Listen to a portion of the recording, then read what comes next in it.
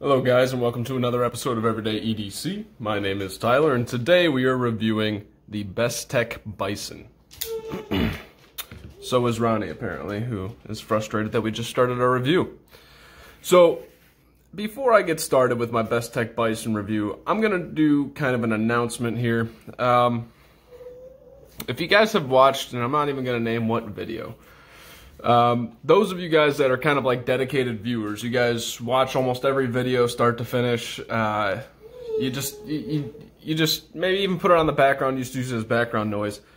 I appreciate that. I do appreciate everybody that watches, but those of you that just kind of click through, I obviously appreciate the ones that value my content more. And so, as you guys know, I do a lot of giveaways. I've given away 10 knives so far, some more on the way, plus another one at 500 subs. What I'm going to tell you right now is that I am no longer going to announce my giveaways. I'm not going to do it. My goal for the giveaway shouldn't be to draw in more people. It should be to reward the people that are actually appreciating my content and showing my appreciation for them. So I'm going to call them Easter eggs. I might give a hint that there may be an Easter egg in a video or X, Y, and Z, but I am no longer ever going to announce a giveaway. That may change as things progress, but going forward from this point on, I just appreciate the guys that are kind of giving back to the channel and just appreciating what I do rather than just kind of clicking through. So call it pompous, call it what you will. It's really my appreciation for the guys that have helped build this channel and are a part of this community. So into the review. Today we have the Bestech Bison. The Bestech Bison comes in with a D2 blade, a titanium frame lock on one side with an over travel stop right here, titanium pocket clip, G10 on the other side, and there is a half liner that, I don't know if you guys can see it, it's literally right in there, and it only rides for like the length of my pinky, like the width. It doesn't go on this side, it rides this whole way, which is kind of interesting. Let's get into some specs real quick. All right. I am going to guess that this is 4.27 ounces. 4.28 ounces. Man, I'm a freaking genius. Not true. I was watching plenty of reviews on this before I did my review because I wanted to make sure that I was ready for this and I didn't miss anything. All right. Let's go into blade stock thickness. Blade stock thickness is coming in at about 150 thousandths. The behind the edge thickness is coming in right at around 20 thousandths. And thanks to Corey, he put this pretty cool mirrored edge on here, which I don't have anything to really demonstrate it. Let's see if this will do it. Nah, I don't know how he does it. He has a certain lighting at a certain angle and it shows all the colors. It's pretty cool. So 20 thousandths behind the edge. Let's check the overall length of this guy. Overall length coming in at 8.5 inches. The blade length is coming in at just about 3.6. And the overall cutting edge is coming in at about 3.25. Let's check the width of the handle real quick, just because I need to get in the habit of doing that. That actually means quite a bit. Coming in at exactly 1/2 inch, which is pretty freaking cool. 1/2 inch is pretty standard. You see that on most knives. The overall height of this knife is 1 1/4 inches, which isn't bad. To put that into perspective, the PM2 or the Manix 2, one of the two, is coming in at like 1.6. That's like, oh shit, that's obnoxious. All right, let's go into our size comparisons. Size comparisons changed up a little bit this time, but I have some of the same ones. We have the Rat Model 1, which is coming in at just about the same size, and the Rat Model 2, which is coming in at much smaller. As usual, as I'm doing these size comparisons, I like to tell you guys that I do a shit ton of size comparisons so that you guys can see a knife that you may be familiar with, that you may be able to reference how large this knife actually is.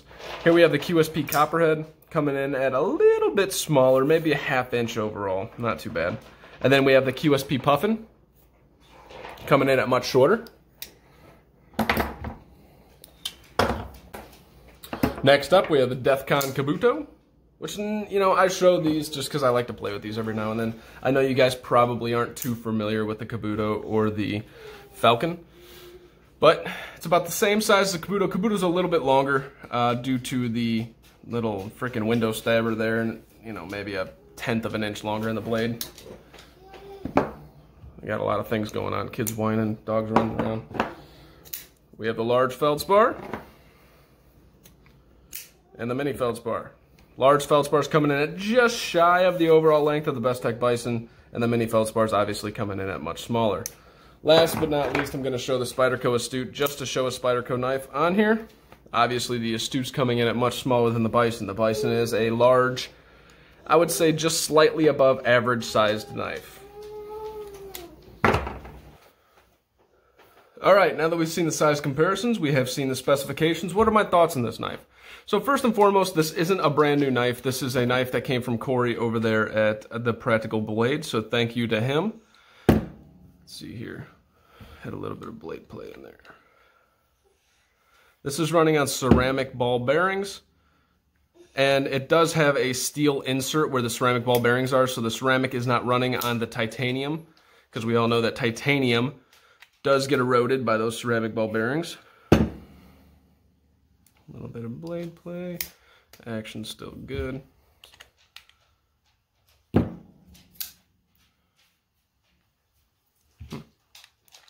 This isn't indicative of the knife. I'm just trying to fix this so that I don't send him a knife back with shitty action or blade play. So the blade, after the length of time of owning it, is still centered.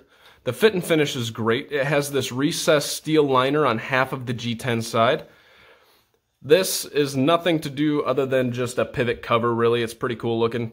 This is where you adjust it. This is a T8 adjustment screw right here. And actually,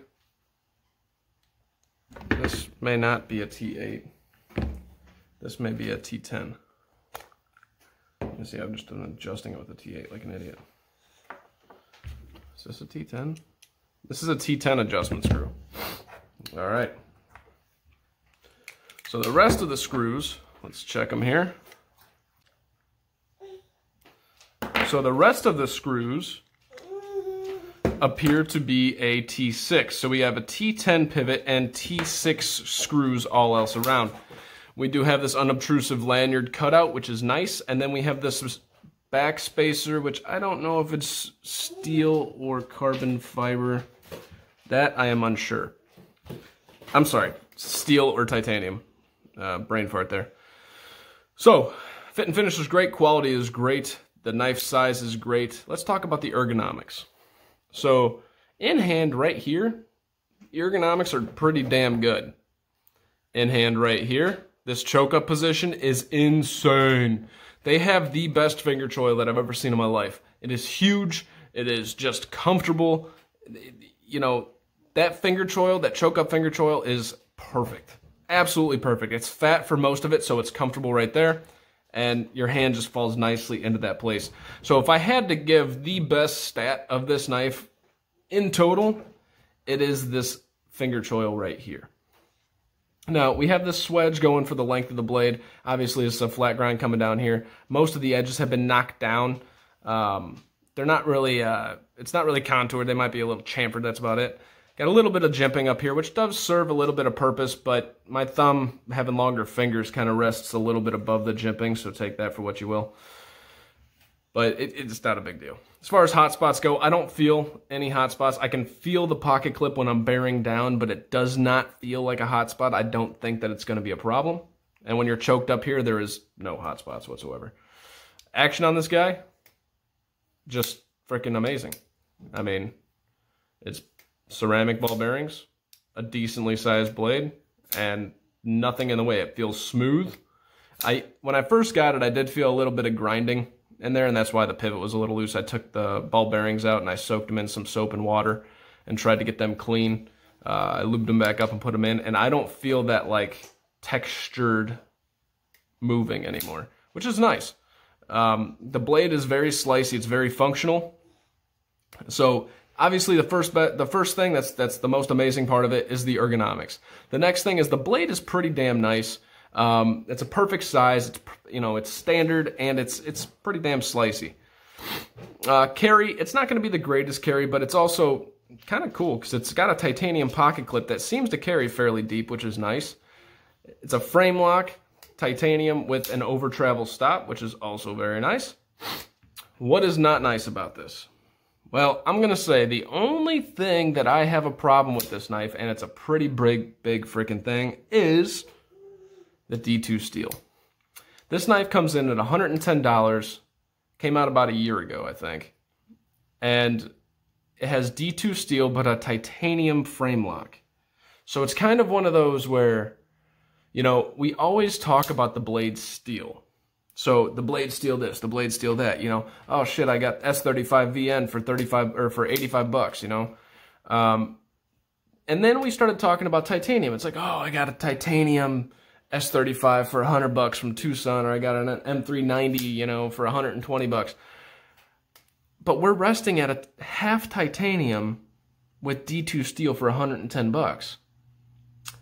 So it's kind of a philosophical question, and I don't mean to be kind of weird about it, but that's where it leads me is if this was a steel liner or a steel frame lock and this blade was S35, everybody would pay 110 bucks for it. But because it has titanium and D2, it makes me hesitate. But that begs the question, how bad is D2? Well, it's not, right? It's not a bad steel. It's very edge retentive. It just has no corrosion resistance, and it's genuinely considered a tool steel, a budget brand style. Anything under 100 bucks, D2, great. Anything over 100 bucks, it's like blasphemy, D2. So what you need to take into consideration is how is that going to affect your psyche? Because it's jacking with my mind as I'm talking about it. I don't want to hail $110 D2 steel. On the flip side, you know, it's got a titanium frame lock. D2 steel's actually pretty good. You know, I don't know the edge retention tests of D2 versus S30, S35. I think S30 and S35 are like a little bit higher, but you got to remember those are powder form steels. That's why they come a little bit differently, and they have a smaller microstructure. You know, the carbide and all that smaller. But, you know, neither here nor there. D2 is a perfectly acceptable steel. I don't know for what price point, because this is making me question the price point that I would pay for D2. Would I pay for this knife at $110? Having held it, I think I would. The ergonomics are fantastic. This is a knife that you just, it's a working knife, and you feel like it's solid, like it's a solid quality piece. You know, the quality speaking is awesome. So out of this whole rant and ramble that I'll probably chop up and try to make a little bit more coherent, $110 for D2 but titanium frame lock, I think I'm okay with that. The problem for Bestech is I don't think the masses are going to be okay with that. And, you know, it's been out for a year. I don't know how well it's selling, but in your mind, you have to get over that hump that you're paying $110 for D2 steel. Because as an enthusiast, not so much of a user, but an enthusiast more than anything, we want that better stuff, right? We want that S30, the S35, the M390s, even the N690. It's different, you know, the Nitro Vs, whatever. Like, just the different stuff. I think they would have been better off and easier sold if they would have put this as 154 CM or CPM 154. It's a relatively cheaper steel, not the powdered version, but the regular version is relatively cheaper. It's different, and because it's different, you're not going to have to get over that mental hump of, should I pay $110 for this knife?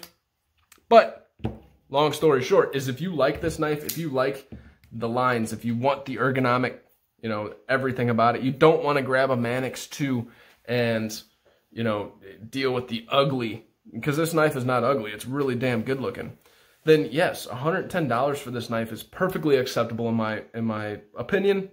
I think, you know, you can do about the same. You can do about, I would think you can do a little better, but it all depends on what you're getting.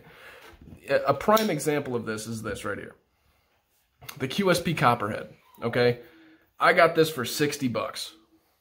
This is 14C28 steel, which you can argue is better or worse than D2. Less edge retention, much more corrosion resistant.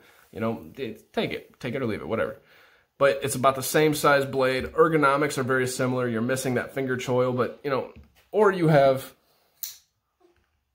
the Defcon Kabuto, which, again, these aren't super comparable knives, but I'm giving you knives of the same size to look at. Now, let's take a look at the Rat Model 1. You can get this in D2 steel for 40 bucks. The only thing you're not getting is a frame lock with titanium. So for a $60, $70 difference, is that worth it to you? You know, that's the decision you're going to have to make. I'm not going to make that decision for anybody because this knife brings a lot to the table. And it's a fantastic knife, fantastic action, fantastic quality, fantastic design, fantastic everything. It's just that price is a little questionable. Thank you guys so much for watching. This has been my review of the Bestech Bison. I do love this knife quite a bit. Even for $110, I think this is a freaking awesome knife. And Bestech, almost anything with Bestech, you can jack up the price by 15, 20 bucks and we'll still buy it because Bestech is still that semi-exotic, less mainstream, but perfect freaking quality and awesome designs. So, you know, take that for what you will as well. So Bestech, definitely check them out if you haven't. The Bestech Bison, take a look at it. You know, they got a carbon fiber version for like 128 bucks, which makes a little bit more sense, but you're still getting the D2, so you're kind of like, ah, it's a great knife. If you can't get past that, you're spending your own money. You spend your money how you want to spend your money. My name is Tyler. This has been Everyday EDC. Thank you guys so much for watching. It's been a pleasure. Have a good day, guys.